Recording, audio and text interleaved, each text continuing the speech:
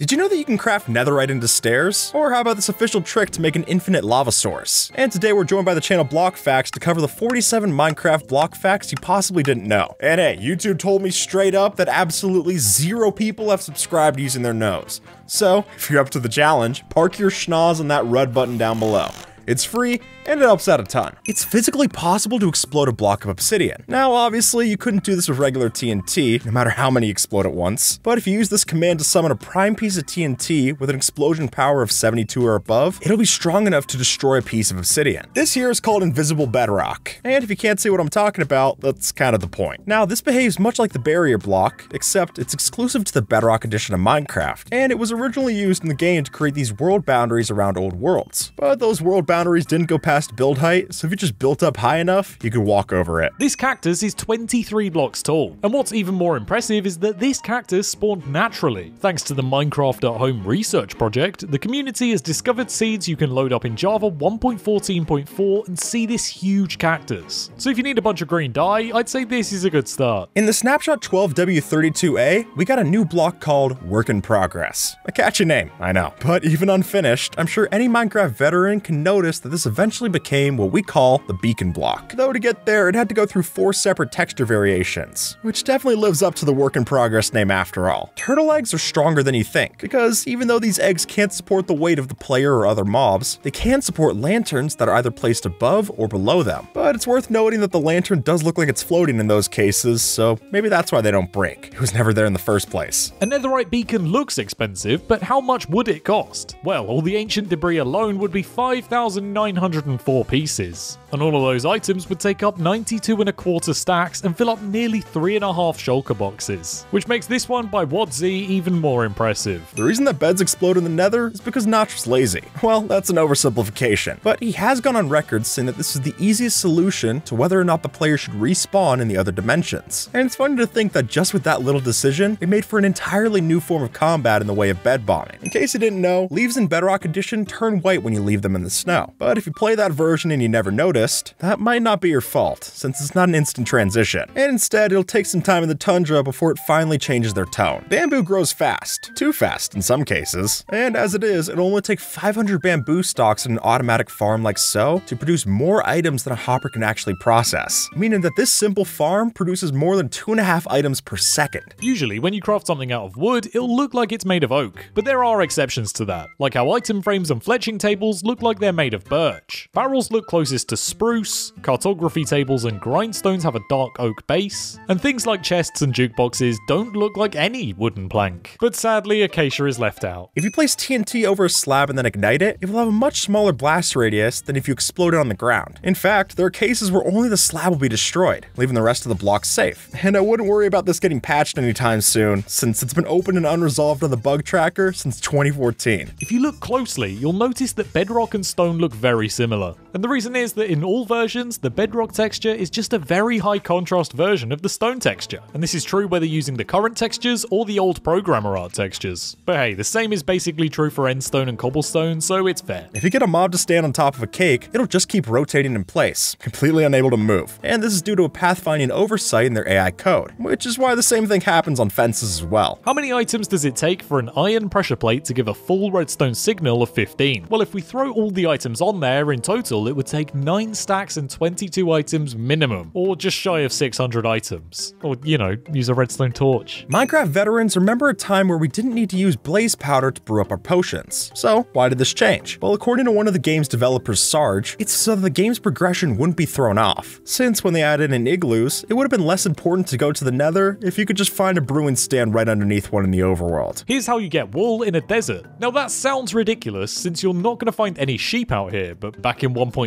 it was possible since desert temples generated with wool for the colourful bits. Though when terracotta was added in as hardened clay, those patterns were quickly replaced. And as a matter of fact, if you were to break every piece of terracotta in a naturally spawned desert temple, you'd be left with 55 pieces, 54 of them orange and 1 blue from the centre. These gears used to be in vanilla Minecraft. See, in the Java Edition in-dev phase, there were these flat gears that could only be broken by letting water into them or exploding it. And if you tried to break them like a normal block, it would just break the block behind behind them. And maybe that's why this buggy feature never made it into the official game. This light block is the only high-definition texture in Minecraft. At least it was. Before the texture changed in Snapshot 21W18A, the Java Edition light blocks had a 32x32 texture, instead of the 16x16 that we're used to. If you take a close look at any of the Minecraft doors, you'll notice that they have two sets of hinges on the opposite sides, instead of just one functional hinge. And while that might seem like a bug or mistake, Mojang did confirm on the bug tracker that this is actually intentional. And if you look at the comments, it seems like some players aren't too happy about that. Sorry, Connor, I don't think they're gonna fix it. Did you know Steve can sprint twice as fast as a full-speed minecart? Sure enough, if you were to sprint jump on a blue ice tunnel filled with trapdoors like so, it's possible that the player can move at a top speed of 18.5 blocks per second. And if you were to build this in the Nether, we can consider it 8 times faster than the overworld. But doing that will cause your hunger bar to drop just as quickly, so bring plenty of steak for the journey. When they were first added, Minecraft saplings used to look like this. They were only 2 colors, just tan and green, but only 6 days later they were given a new texture that looks a lot more like how they look today. What's the difference between this fence gate and this one that we have right here? Well, it's hard to notice, but when you place a fence gate next to a wall, it'll stoop down a little bit lower to match the height of the cobblestone wall. But what the cobblestone walls lack in size, they more than make up for in volume. And in fact, if you were to craft a stack of cobblestone into cobblestone walls, you'd be left with exactly enough walls to fence off one 16x16 chunk. Why is this pattern called thing? Well, it's not just Mojang being humble. There's actually a good reason for it. If you were to translate the word Mojang from Swedish, it would roughly translate to the words gadget, doohickey, or thing. According to Notch, torches were supposed to burn out after a while, but this never made it into the official game. However, if you play the Java Edition 2.0 snapshot, they do just that. And you'll even need a flint and steel just to reignite them once they burn out, which is annoying, so let's just hope this stays as an April Fool's joke. This is not a light grey shulker box. At least it wasn't in Snapshot 16W39B, but rather in this experimental build, it was referred to as a silver shulker box instead. And understandably, it was changed just the day after to match the standard names of the dye. And while we're talking about light grey, I'd like you to take a look at this stained glass pane. Can't see it? Well, that's actually the point. Since the texture is flat and the inventory screen is light grey, it's almost impossible to see a single light grey stained glass pane like this. And according to Mojang, that's intentional. What's the most fuel you can put in a furnace? Well, even though a lava bucket is the single best item, if you put in a full stack of coal blocks, it can smelt for over 14 hours straight, which is just over 42 full Minecraft days of smelting. That's more than 50 times better than a single lava bucket. But you would need 576 coal to do this, so better get fortune on your pickaxe. Before we even got concrete confirmed for the snapshots, Jeb first showed off the concept in a video posted in February 2017. And in this clip, we see an early texture for the pink concrete powder, and how it would eventually harden on impact with water. Back in Java Edition Classic, when you broke a wood log, it would drop the planks instead of the actual block, which seems more like mine than craft to me. And moving from logs to the nether counterparts, you'll notice that the crimson and warped stem blocks are the only logs in the game that have an animation. I would bet that most of you have never experienced this Minecraft fact, because frankly, I hadn't either. But if you were to press a button next to a bell, there is a chance for the bell to play its ringing sound in reverse, much like this.